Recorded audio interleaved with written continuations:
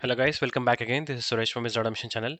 Today in this session, let's understand what is a JTL report and HTML report in the JMeter. In the last session, we have seen about the command line execution or a CLI mode of performance test in the JMeter.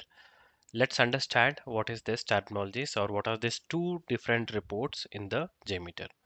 In case if you are new to my channel, do subscribe to my channel. Let's get started. The JTL report is nothing but the JMeter report. It is a extension of text file in the JMeter. In the last session, we have created the CSV report, and also in this session, we will create a JTL report using a CLI mode. And by using this both reports, or also with the GUI mode reports, we can generate a HTML report. So we have to do the two things. First thing, we have to generate JTL report. Let's do that. To do that, again, we have to open the command prompt CMD in the Windows machine. And if you're on the Mac, open the terminal and navigate to the location where your JMeter bin located. So this is my bin, and I'll go back to my terminal and hit enter. Now, you know, right, in the last session, we have given the command called JMeter -n for non-GUI mode -t for test file. So the test file is in there in my other location. So this is the test file. I will drag and drop into that terminal. And again, I will copy this little part for the logging. So for that, again, hyphen L. And here I will provide log.jtl. So JTL is an extension for JMeter report. So I will hit enter. So it has started. You can see the commands are executed and everything is done. End of the run. So I will go back to my report or go back to the project location. If I see there is a JTL report. So if I go back to the JMeter and go to this summary report, and if I browse and open this JTL file, so you can see the results are published here. So this is another way of getting the report. So CSV again log.jtl file will generate, and this JTL file you can provide or you can dump to any of the listeners and it will give you the results. So for example, this view results tree. So view results tree, I can browse and open the JTL file, and you can see I can see the results of it. I think it has not stored the response data. Maybe it is the reason it is not showing, but remaining data it has published here. So now one part is done, generating of JTL report. Now second part is how we can generate a HTML report. So this is the must and important aspect as part of your JMeter.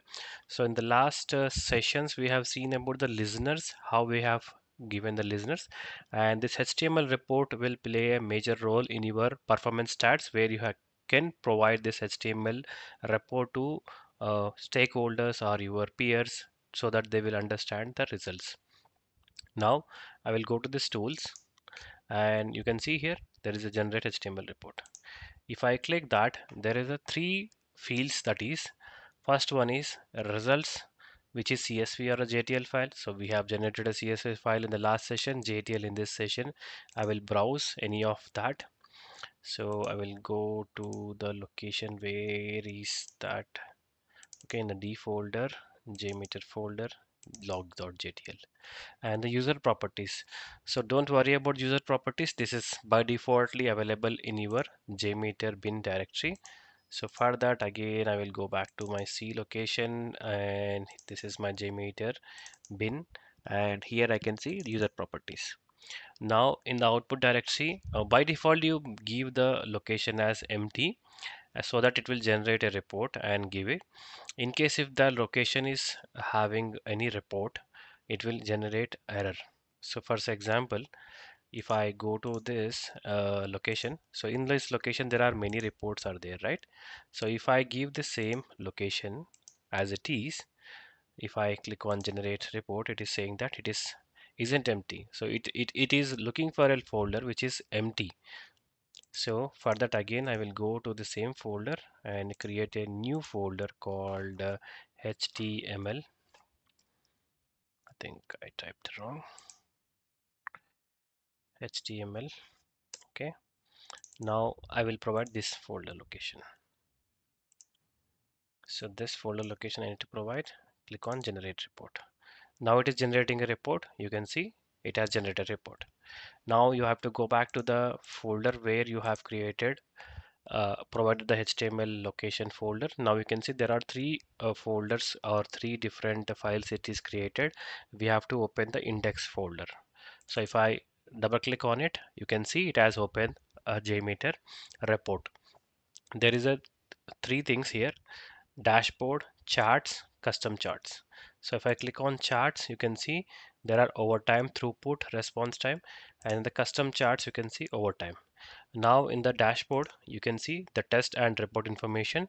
The source is log.jtl file, and time started, time end, and the filter displays. And here you can see application performance index. You can see tolerance threshold information, because we are just going with the just a sample which is just a get request, right? So it is giving a less information, but in the upcoming session we will do a full round of performance test. There you will see more information. This is to educate you all how we can generate HTML report. So you can see the statistics here. You can see the average, min, max, median, percentile, 90, 95, 99, and all this information you can see. And there are no errors. There are top 5 errors by the sampler, so there is nothing about in the dashboard. But if I go to graphs or charts over time, I think this is only one sampler, so it is better we shouldn't go over all these charts, because there is no much statistics to get the clear report. So this is the way that you can generate a JTL report using a CLI mode, and HTML report using a GUI mode. In case if you have any questions, queries, you can post in my comment section. I will help you out. In case if you are new to my channel, do subscribe to my channel. Thank you for watching.